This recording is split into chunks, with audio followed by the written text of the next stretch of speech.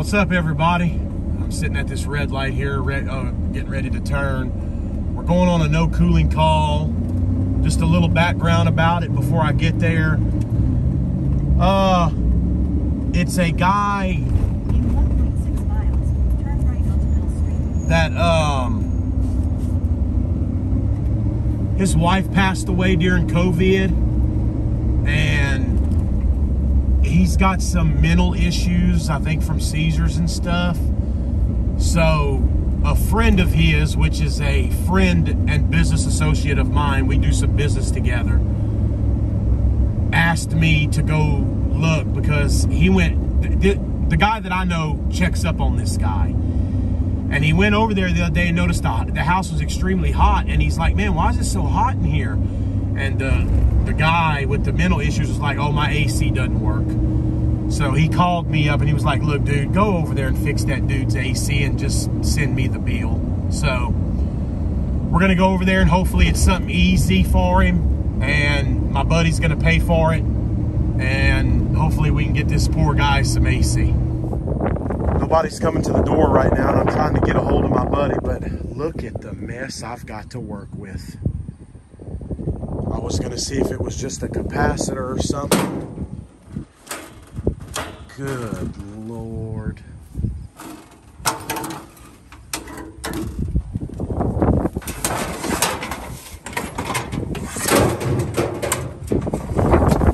There is all kind of shit back here.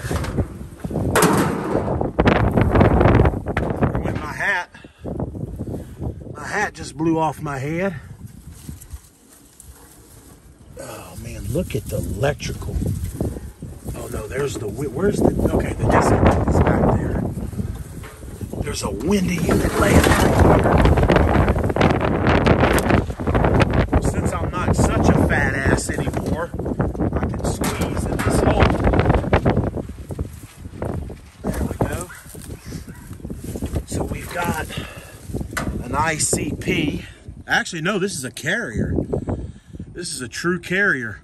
You see that CA? That's true carrier. It's a 3-ton. Look at this. Look at this low voltage.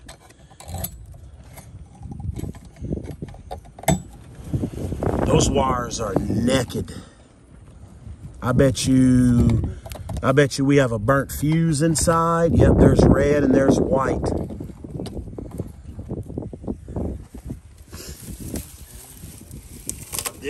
This is a mess.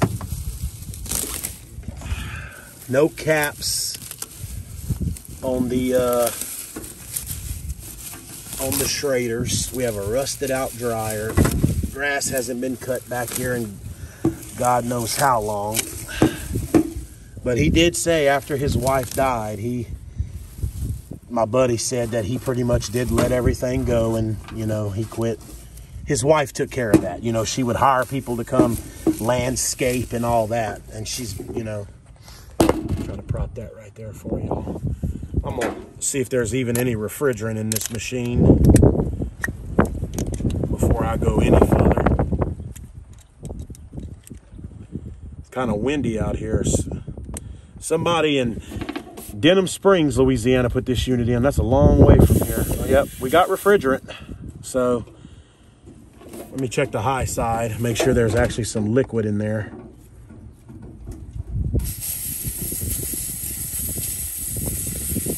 Yeah, we got refrigerant. It doesn't sound like it. Seems like the high side should be putting out more than that, but I really need to get inside because I really think we're gonna have a burnt fuse with these naked wires right here. Oh. Ah. I see, said the blind man. To his deaf friend who said, I heard that. I'm pretty confident we're going to have a burnt fuse or a transformer. Hopefully there's a fuse on the system. All right, I'm going to have to get in the house. Let me try to make some phone calls and get a hold of some people. All right, so we have a carrier, 3-ton This is a 2-story house with a 3-ton machine with a so-called zoning system. You can see the bypass duct. I think they have both zones tied together. This air handler has 1 screw in it.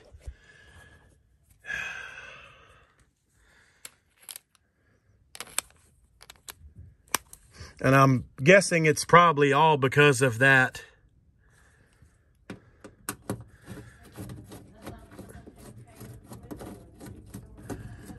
Because of that situation outside that blew the fuse.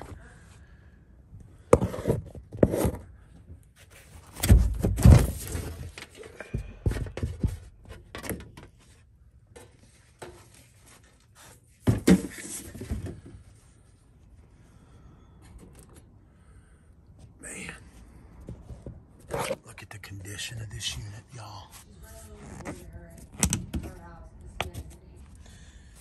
Man, I bet you. God, this system has been abandoned.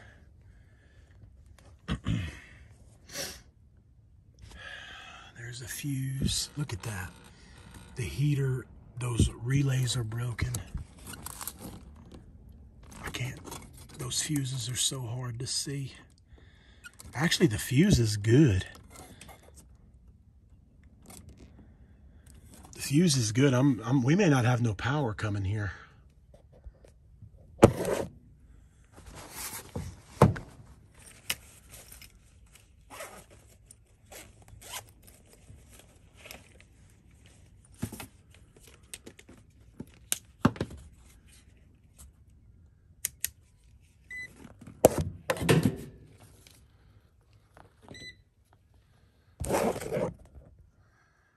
Try breaker number 1. Yeah, we have power. Breaker number 2. Let's see. It's got some rust. Let me get a better connection. Yeah, we got it. Okay, let's see if the breakers are any good. We're on the back side of them.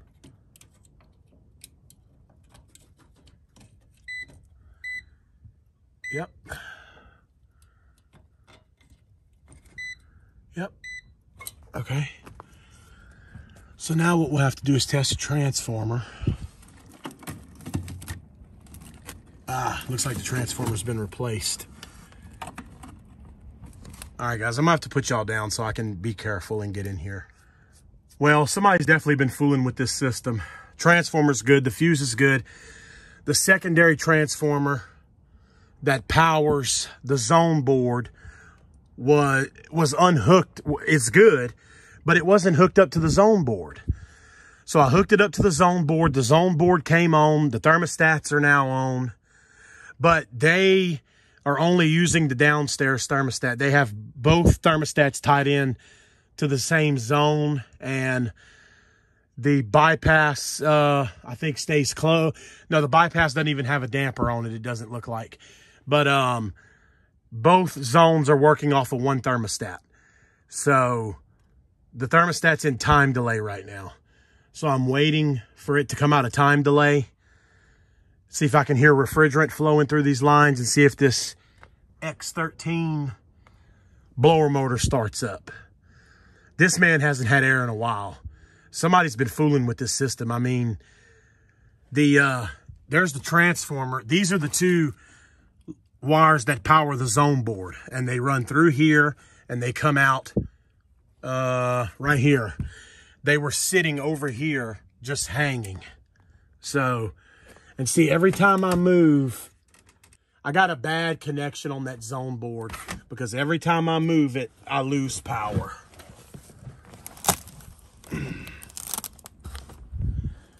I should just eliminate this shit, but I can't. Yep, there's my loose connection right there. I'm gonna have to put y'all down. All right, guys, I got this machine running. Basically, they have both zones wired up to the upstairs thermostat, which is right here. And if you look right there, you can see the staircase going, I hope you can, going downstairs. But they have both zones wired up to the thermostat, which is right around that corner. It had dead batteries. It does not even have a common on it. It's one of them little cheap Honeywells. It needs a new heat kit, which is, this is a 15 kW. It needs a blower wheel. I don't know if y'all can hear that noise. It definitely needs a blower wheel, but I'm gonna put the cover back on it and go turn the condenser on and see what the refrigerant pressures look like.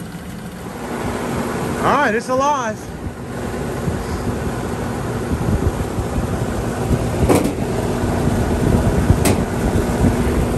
My handy dandy kit. See, I was able to do this whole job with just them 3 tools. Let's see what kind of Freon's in this thing. Is it 410? Yep, it's 410. All right, I'm gonna put some gauges on it. Doesn't feel like it's blowing very warm air at all. Feels like it's blowing cold. So it probably needs Freon. Probably needs a coil. And I don't know if my guy's gonna pay for all that, but we're gonna give him the full diagnosis. All right, so I got about 103 PSI over 225 and about 6.5 amps. So she's pumping. At first I didn't think the compressor was pumping, but she's definitely pumping. So I got to call my guy and see if he wants me to throw a little gas in it and see if he wants to put a blower wheel on it. And you know, that'd be the cheapest thing we can do here. This is a, I can't remember on Carrier. It's either a 2012 or 2011. I can't remember if it's the first 2 that's the year or the second, or 3 and 4, but it's one of the 2. It's a 13 SEER 3-ton, and it is 410A.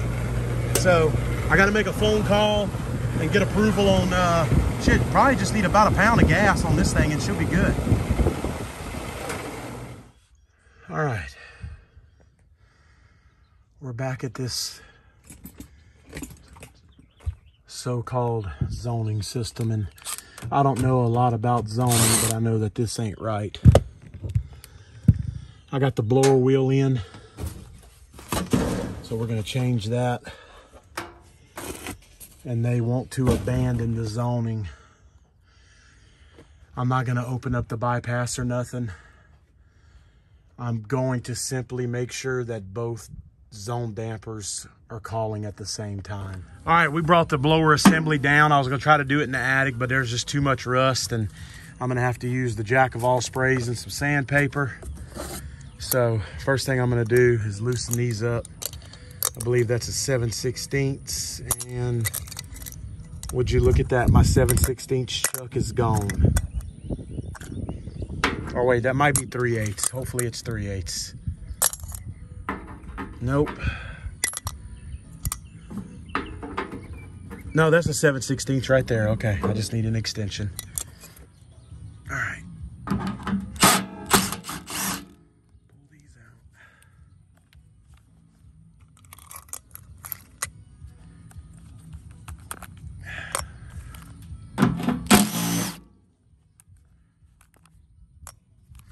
A brand new truck right there.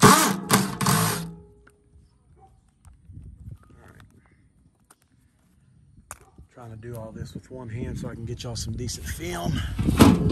Turn it over. Look at that rust. Ooh, this one's gonna be fun.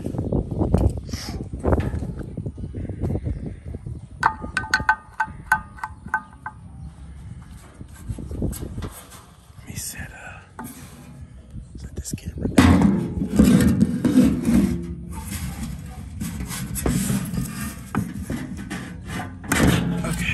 Set screw loose.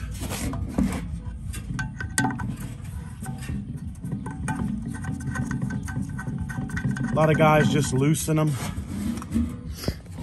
I pull them all the way out because I like to get some spray in there. Try to tap it down.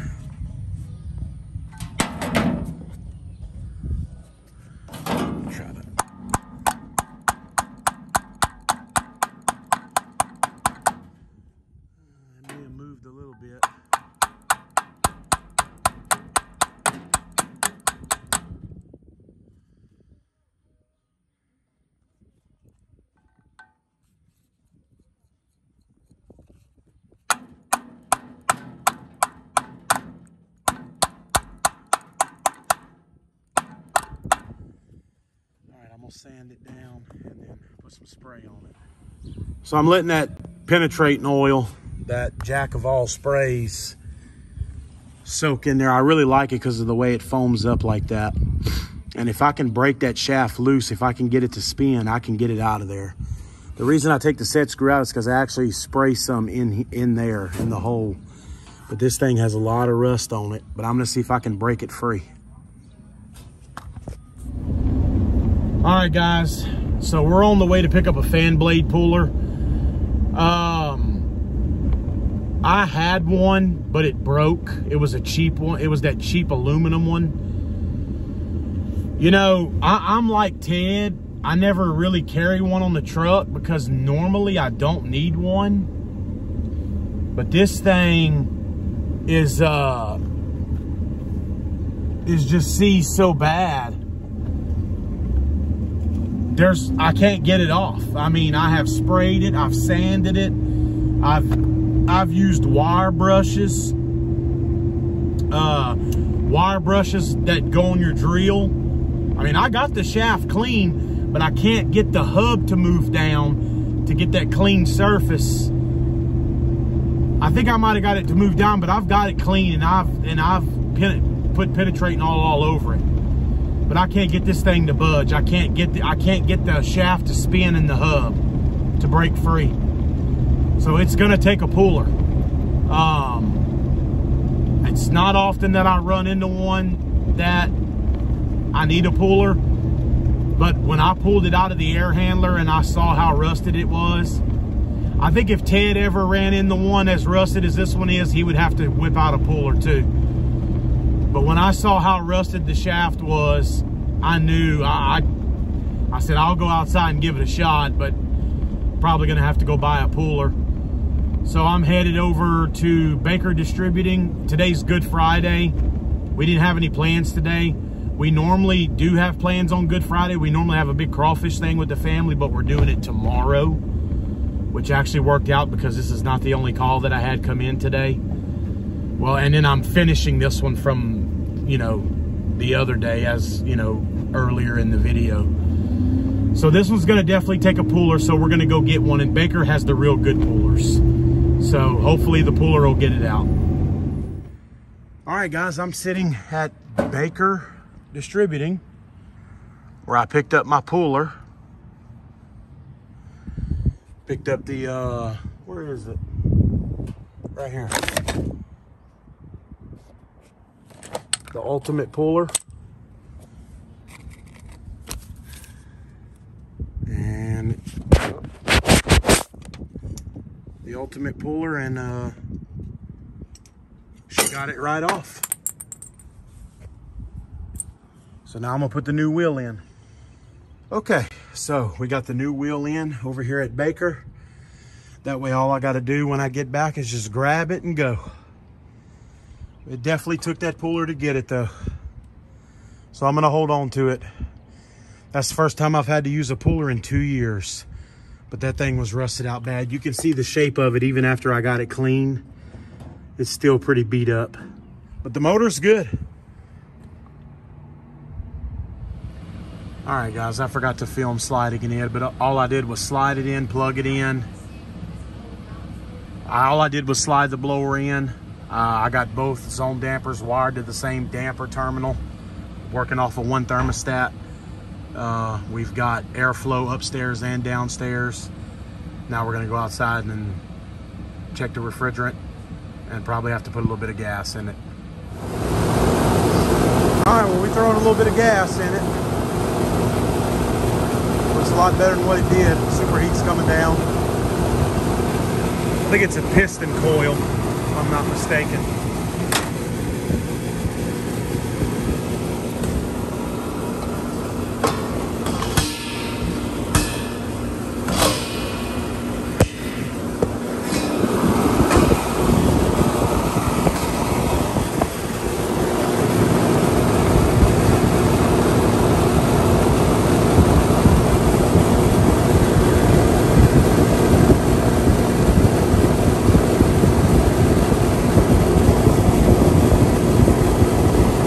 jug's empty. I got another jug on the truck. That might do it. We'll watch it and see.